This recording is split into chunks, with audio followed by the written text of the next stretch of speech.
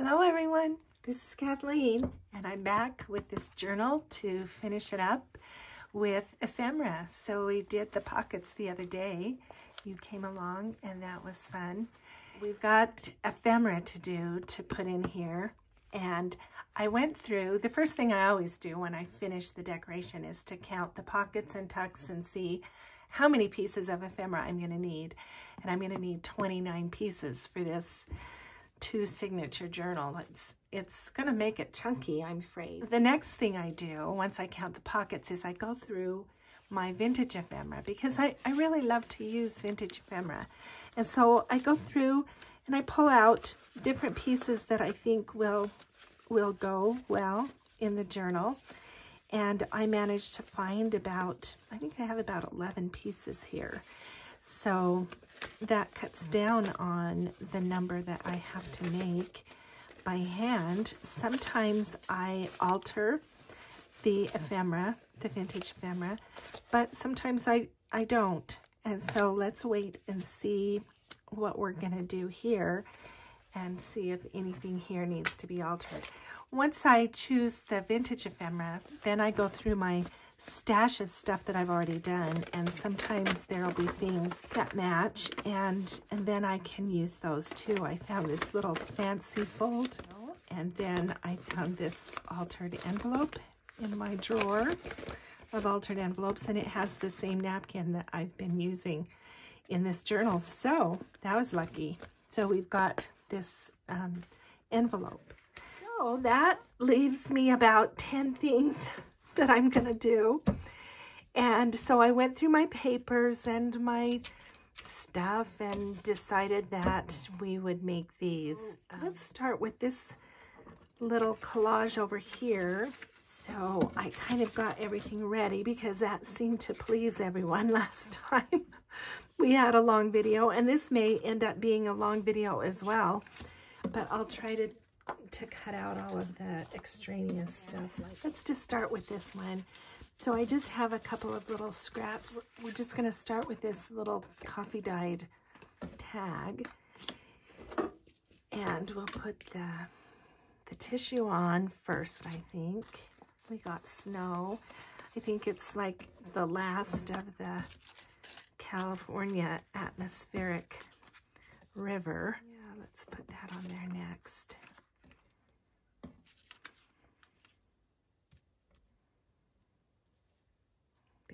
Like that. All right, there's that one. Okay, now let's do this one. So I'll just get that started, and a little piece of Tim Holtz ephemera from my little tray, the greenish colored butterflies. So this I'm going to need to put the glue on the card.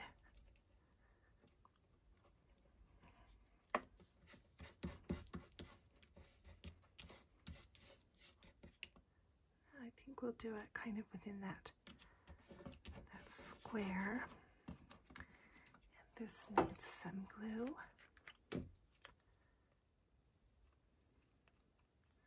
So I want to put all of I want to overlap this so that it doesn't rip off later. So we'll just put it about right there and then trim this.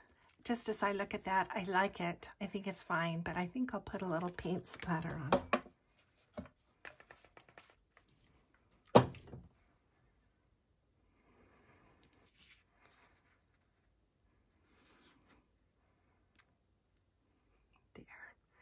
That just adds, you know, just a little something that I think is really effective. Okay, on to the next one. Let's see, I think let's do something with this gal. Her head is on this side of the line, so I think I want to balance that by putting the doily on this side.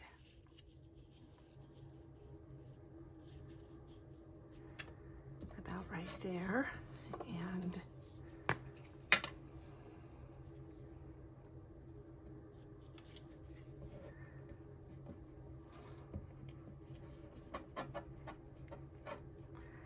So I made this tag. This bottom tag is just a piece of cardboard, and you can see little paint. Yeah, that's because I painted it with acrylic paint and then sanded it off. You know how much I love sanding. And so that created this kind of just this nice background for the tag. Okay, now I'm going to use Fabri-Tac on this because it's kind of, you know, that book page that's kind of a little bit glossy. And so I'm going to make sure that there is glue that will keep it stuck on there. I'm kind of trying to make a triangle with the design.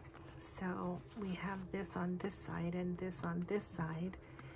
And now I think I'll use this bus ticket right there. And so that will make the triangle.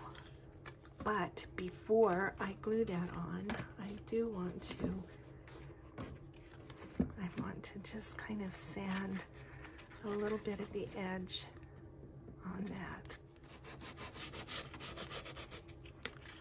Just to kind of rough it up just a little and blend it into the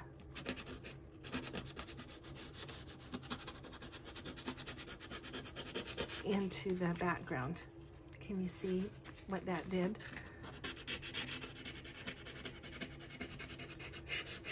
This is a little more worn out, and so it's not going to scratch as much.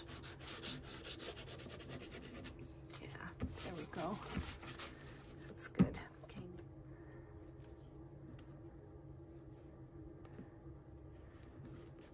Yeah, there we go. I like that. In fact, I really like that. I think that looks really good. Yeah, okay, there's 3. This is just a cut-off piece of scrapbook paper, but the designs match. I've used it already in the journal, and so it's going to be a good choice for a piece of ephemera.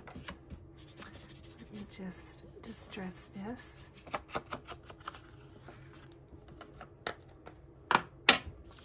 Okay, now what I'm going to do is, actually I need to distress this edge also. I know some people don't like to distress, but I think that it, number one, it defines the edge, and it makes it look a little more vintage, and it just kind of blends everything. It makes everything look like part of the group. So here I have just this piece of printed paper, and I have this little strip off of another piece of paper. And what I have done is I've taken just a strip of coffee dyed thin paper, and then I folded it like accordion so that it would get some texture in it, and then I just wadded it up. And now I have that. Now I want to put this on the page, and I'm hoping to get some texture. I don't want to smooth out all of the wrinkles. I want to leave some texture. So I'm going to put some glue on. And then I'm going to put this on and hope that I can kind of get some wrinkles in it.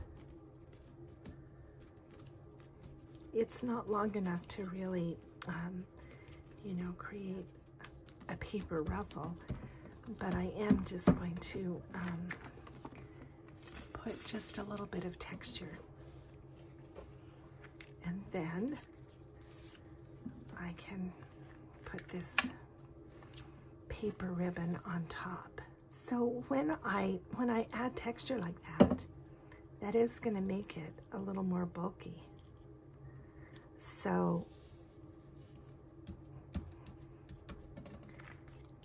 it's going to contribute to the gator mouth that I'm afraid we might end up with this journal. Okay, I like that. It's just off center because, you know, I'm not a balanced kind of gal. So there we go.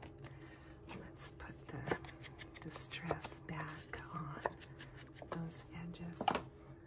I kind of like that. I think it's cute as a tag. Okay, the next one is just this guest check. And I'm kind of getting blue here, so let's turn that around. And all I'm gonna do is put this napkin on as a decoupage, and then we'll possibly do a little stamping on top. I need a new glue stick. Make sure that all the edges are glued. And then we'll trim this off. Okay, now I need a texture stamp. I think we'll use this crosshatch and some green. And this is not the same color green as this is. This is more of a spring green, and that's good. I want to kind of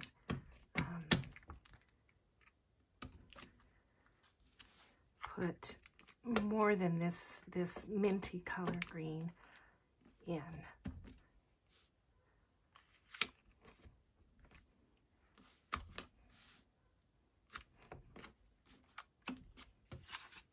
Okay, I like that.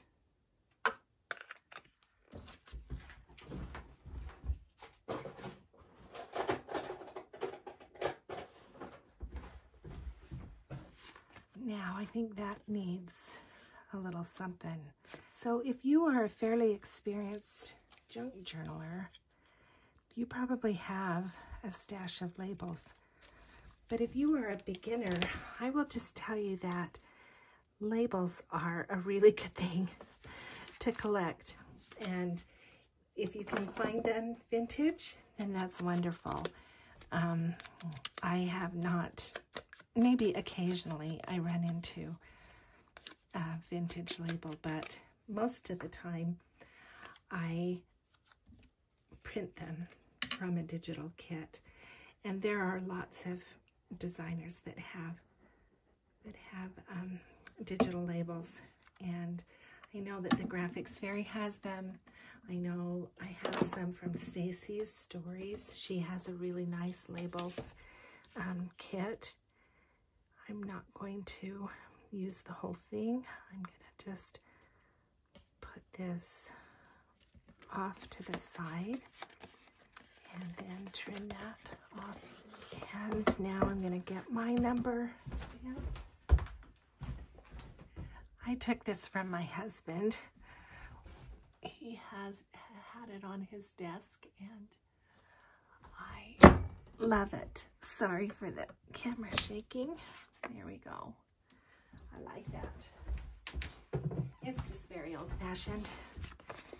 And so there's that nice, plenty of room to journal on the back. And now we're on to the next one. Just a greeting card, and so I've distressed the back. And all I want to do on this is do a little embossing right here, and then I'll sand it a little. And then this one I also want to emboss and sand. I'm going to do this one a little bit differently than this one, but they're both going to be embossed. So let me run them through the embossing machine and then I'll be back. Okay, let's see how these turned out.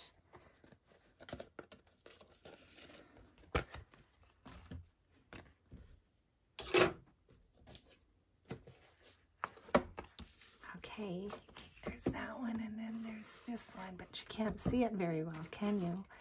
So I'm going to start with my soft sandpaper, my worn out sandpaper, and I'm just going to try to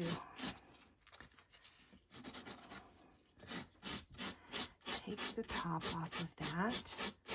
I'm just using a really light touch because it's actually kind of fragile. I'll glue that onto some coffee dyed paper. Okay, I've got my brand new glue stick.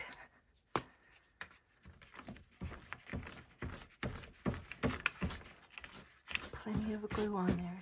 Okay, so I've got that resting there. Then I can trim it, and then we'll round the corners.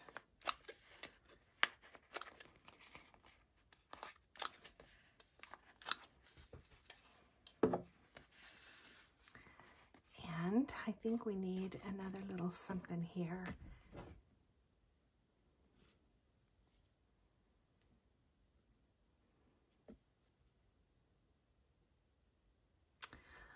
I think I want to keep that orange of the lilies kind of more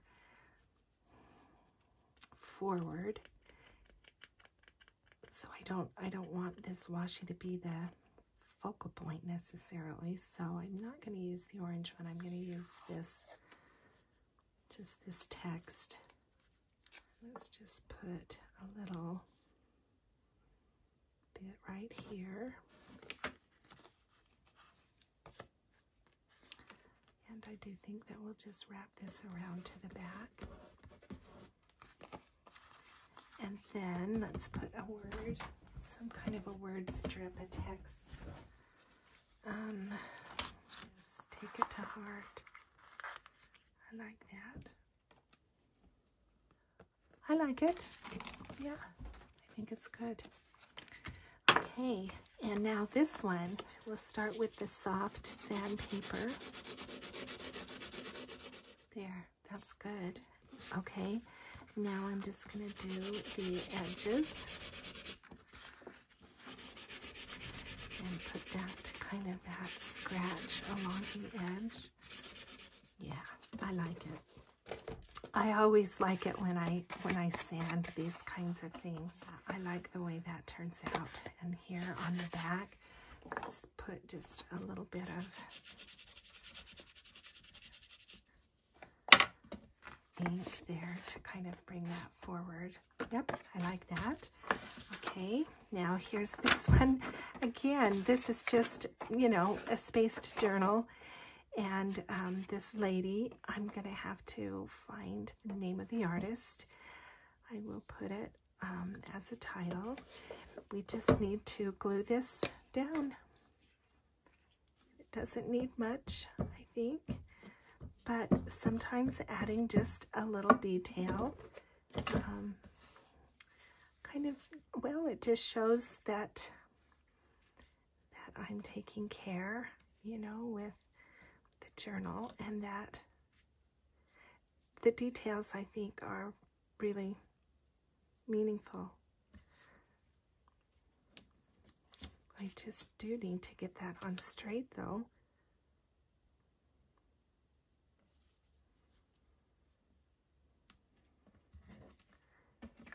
There we go. Yeah, I like that.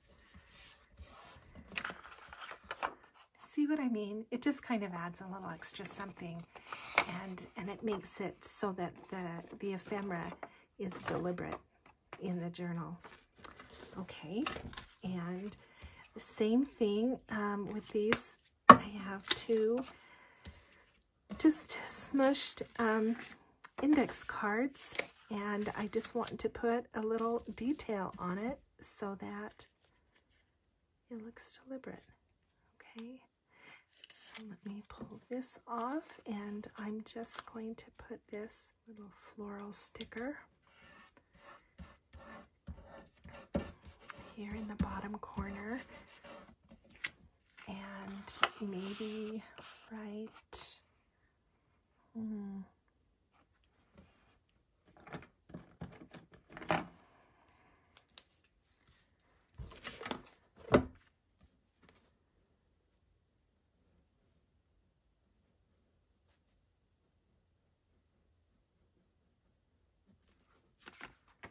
just a little word there at the bottom.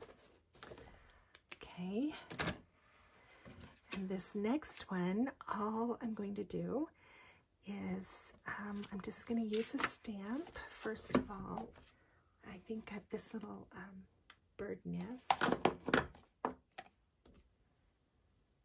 Okay.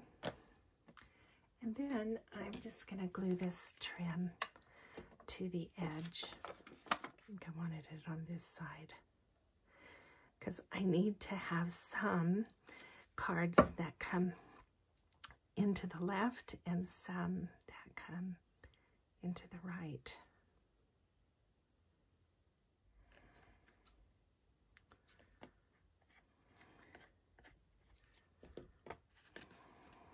Okay, so this one, what I mean is this will slide into a pocket from this direction for a left-hand page, and sometimes you need it going into a right-hand page. Okay, so those are simple and I like those. So this, I'm just going to make a masterboard, and I just wanted to show you that you don't have to make a huge masterboard and cut it down to get a masterboard. You can just take, you know, a tag and then make a masterboard on the tag and then trim it off. So let's do that. I'll show you what I'm talking about.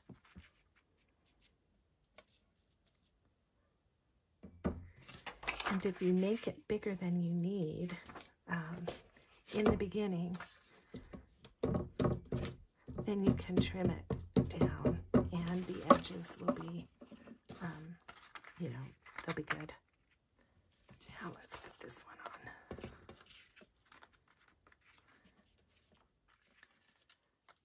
Then I think I will use this, but let's trim it.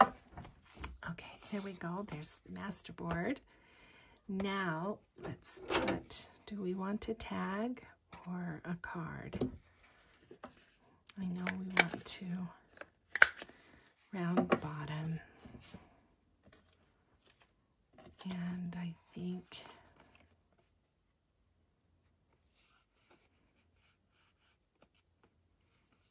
I don't know. I don't like that.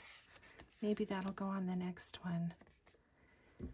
And I think we'll do a tag.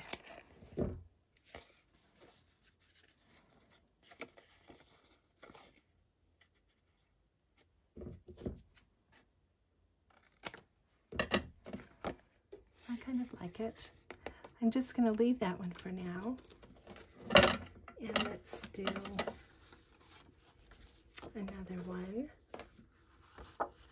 So this is just, again, a paper that has a back on it. So let's just start gluing. All right, let's just use one of these. Let's just do something up here. This is a little dictionary page, and that will be good.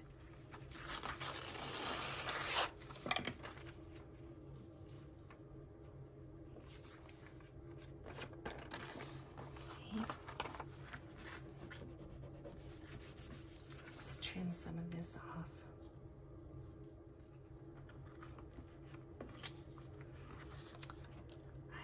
Something for that.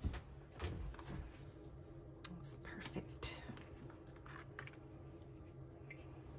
I'm going to put it upside down. Some people don't like that, but I don't mind it, especially not on a masterboard. Okay, and now I'm going to put this doily kind of part way on.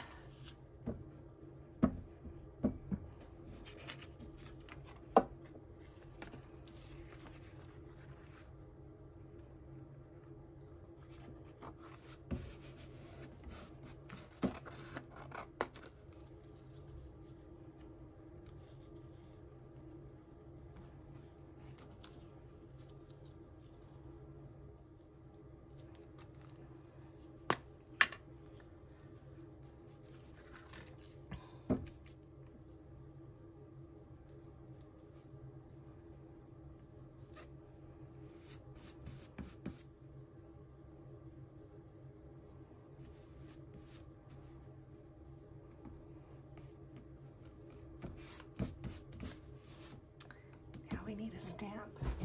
Let's do blue, and we'll use my favorite.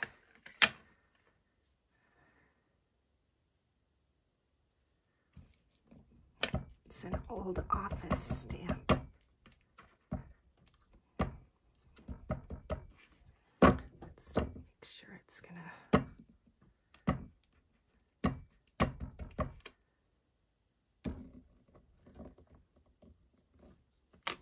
We need something right here, and I'm not sure. Maybe some washi tape. Yeah, let's just use this tape again.